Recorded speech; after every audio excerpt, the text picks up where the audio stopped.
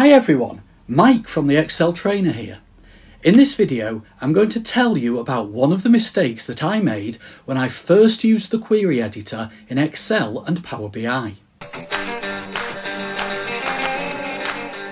If you want to follow along, you can download a copy of the demo files from the link in the description below. I'm going to be using the query editor in Excel, but what I'm going to show you is exactly the same in Power BI. According to data modelling and spreadsheet design best practice, fewer columns leads to a more efficient worksheet or data model. Here I've imported some data from a CSV file into Excel.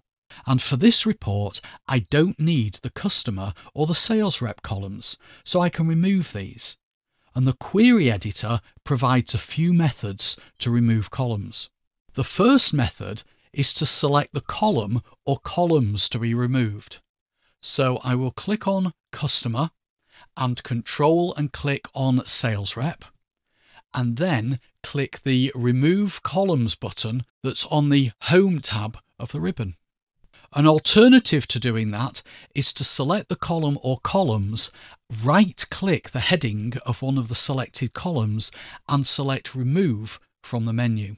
Whichever way you do it, a step is created in the Steps panel.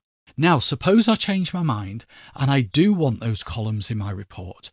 I just delete the step, so I can just click the red cross to the left of Removed Columns, and those columns come back. Now, in that example, I selected both columns and chose Remove. But what if I deleted the columns separately? So if I right-click on the Customer column and select Remove, and right-click on the Sales Rep column and select Remove. Because I've performed the same step twice in succession, albeit on different columns, the query editor tries to be efficient by combining those actions into a single step. Now, let's suppose I decide I want to keep the sales rep column, but not the customer column. I'd have to delete the step, which adds both columns back into the table, and then remove just the customer column. Or I could edit the code that the query editor generates. But I appreciate that many people don't feel comfortable editing code. So I'll remove the column again and show you the code. I'll select the customer column and the sales rep column and then remove those two columns. I need to make sure that the step Removed Columns is highlighted, and then look at the code, which is in the formula bar just above the table. The code, which is written in a language called M, tells the query editor to remove the columns Customer and Sales Rep. So if I want to keep Sales Rep, I need to remove this bit of the code. Just highlight it, press the Delete key and press Enter. So the code now is saying remove the customer column, which is exactly what it's done. The sales rep column has come back. So this is how I was removing columns when I started learning about the query editor. As you can see, it's a little bit fiddly if you change your mind. In my opinion, a better option is to use the Choose Columns button. This has the benefit that the step has a cogwheel, which makes it easy to change the step definition. With Choose Columns, you don't need to select the columns to be removed first. So I just click Choose Columns, which is on the Home tab of the ribbon, and untick Customer and Sales Rep and click OK. And if I change my mind, I'll click on the cogwheel next to that step, and then I can tick and untick as I need to and click OK. Also, if we look at the code, it's actually subtly different. With Remove Columns, the code that's generated defines which columns should be removed.